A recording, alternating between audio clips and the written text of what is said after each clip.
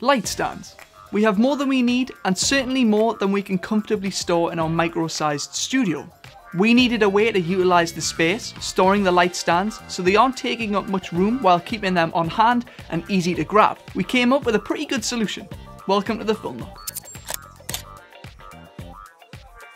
This episode of the Film Nook is brought to you by PremiumBeat.com. Find exclusive production music for your next film. As you can see, our studio is pretty small.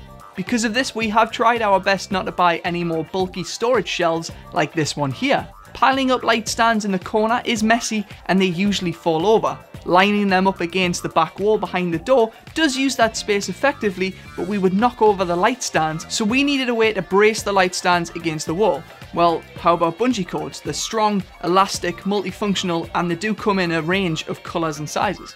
By drilling in a strong wall plug and screwing in hooks on each side, we can string the bungee cords across the wall and give the light stands a wall support. The hooks stand no further out of the wall than the light stands, so they aren't intrusive. They are tight enough to hold the light stands in place without them falling over, and elastic enough for easy access to the stands. We like this setup so much we added another one on this wall here. We used it to store mic stands, tripods, gel bags, pretty much anything that is long and thin.